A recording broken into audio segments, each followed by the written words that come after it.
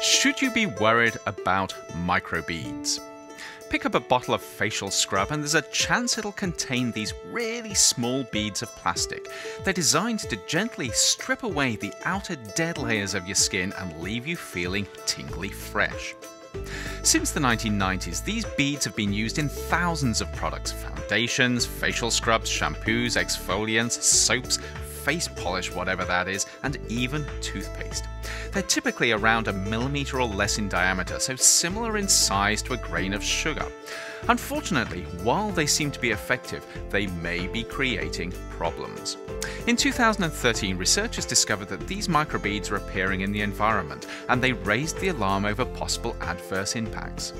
Since then, 10 states in the US have restricted sales of microbead-containing products, and similar legislation is pending in 6 more. There are also proposals on the table for a federal ban on the use of microbeads in the US. But how concerned should you really be? Polyethylene, the plastic most microbeads are made of, is pretty non-toxic.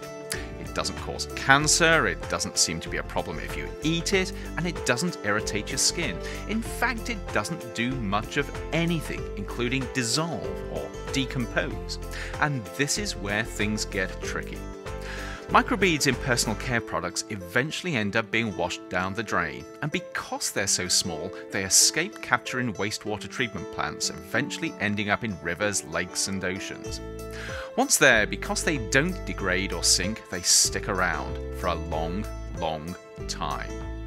This is an environmental red flag in itself, but there is another problem. Microbeads suck up toxic chemicals and then potentially release them elsewhere, including into mussels, crabs, fish, and other organisms that may ultimately end up on your dinner plate. Of course, how dangerous this is depends on how large the resulting exposures are. Professor Sherri Mason at the State University of New York at Fredonia is one scientist working on the problem. Sherri and her colleagues have measured up to 1 million microbeads per square kilometre at the surface of Lake Ontario. This is roughly equivalent to a polyethylene concentration of 6 parts per billion. This may not sound a lot, and it wouldn't be if the plastic was the only problem. But even at this low concentration, toxins absorbed to the microbeads could be an issue. To make matters worse, organisms that do take up beads concentrate them into a smaller volume, potentially leading to higher exposures. And this isn't an issue confined to microbeads. Microplastics, millimeter-sized fragments of the plastic rubbish we're continually dumping into the environment, also suck up toxins and pass them up the food chain. But microbeads certainly add to the problem. At this point, we don't know how big of a challenge we're facing, but without a doubt, microbeads raise some serious red flags. On top of this, though, there is another issue with microbeads, even before they disappear down the drain, and that's their use in toothpaste. Some toothpastes include microbeads to, you guessed it, leave you with that tingly, fresh feeling after brushing. The trouble is, some of those beads can end up lodged between your gums and your teeth. No one's sure yet whether this is a problem.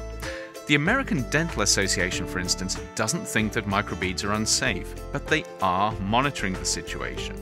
That said, some dental professions are worried that because microbeads stick around for so long, getting them lodged in your gums could potentially increase the chances of developing diseases like gingivitis.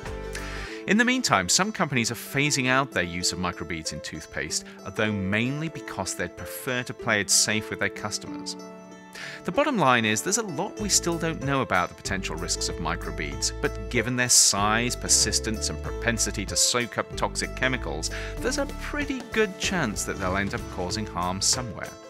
So next time you reach for the facial scrub or the microbead soap, you might just spare a thought to future generations who are going to have to clean up the mess that you may just be contributing to. For more information on microbeads, do check out the links in the blurb below, and as always, stay safe.